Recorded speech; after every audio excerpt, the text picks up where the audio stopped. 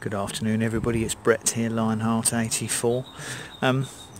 When I'm looking on persimmon forums on places like Facebook, one of the questions I see crop up most often is someone posts a picture of a sad looking stick of a newly planted persimmon and said it, and they normally say it's like it's the end of May or into June and my persimmon hasn't leafed out yet. Is it dead?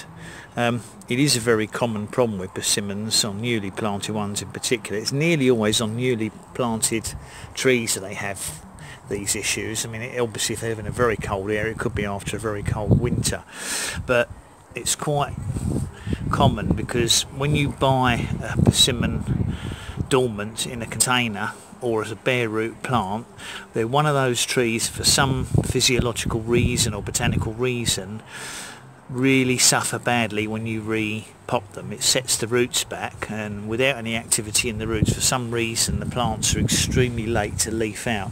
It's not unheard of for them to be the end of June or even into July before they leaf out. Now this is a case in point here. I can show you. I've got, it's windy today, all this snapping. I've got two persimmons side by side here, and the reason they're a good comparison is they are both actually hybrid persimmons. They're both American Asian crosses. The one on the left here is labelled Russian red. I can't remember if that's a synonym for another variety, and the one on the right here is Mount Goverla or Goverla.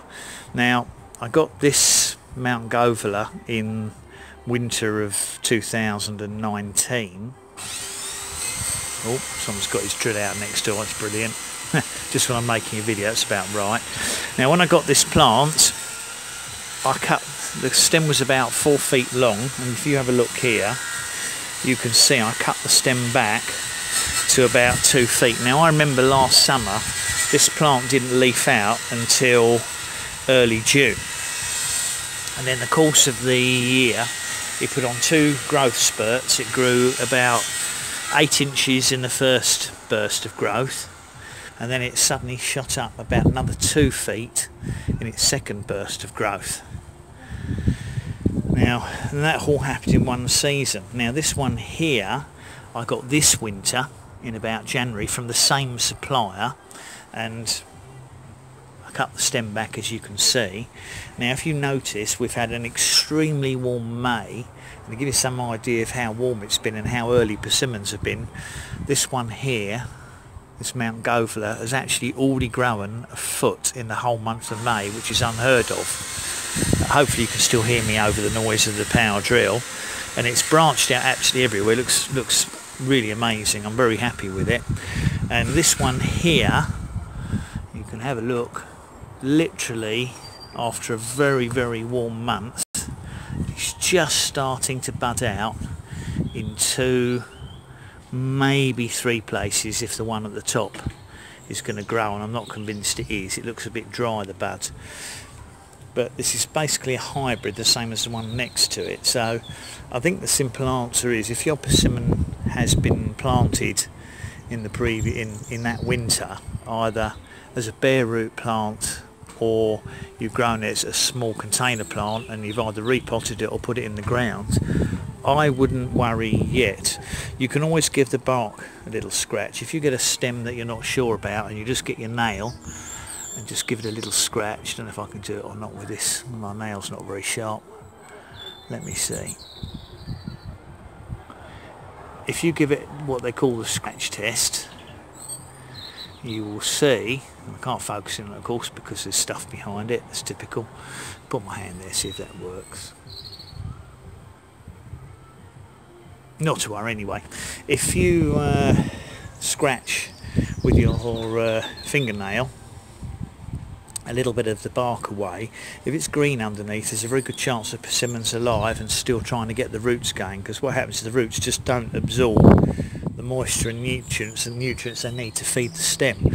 So if you bear in mind this one here, and it's grown a foot already, looked exactly like this bare stick did at the same time last year, don't panic yet. There's a very good chance your persimmon will make a comeback. I've even heard of them staying dormant all summer and all winter and growing next year.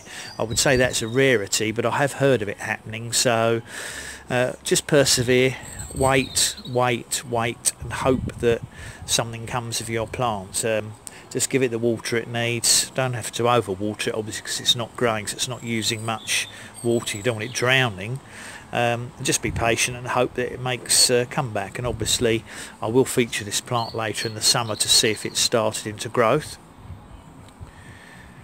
So that's answering people who tend to ask, is my persimmon dead? The answer is it might not be, so just be patient and keep your fingers crossed. Not worth getting rid of a plant unless you're 100% sure. Thank you very much for watching. Welcome to like the video. By all means share it if you wish to.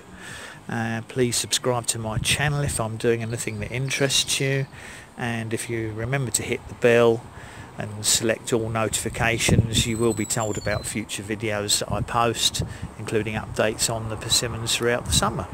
Catch up with you all in the next video. Brett out for now.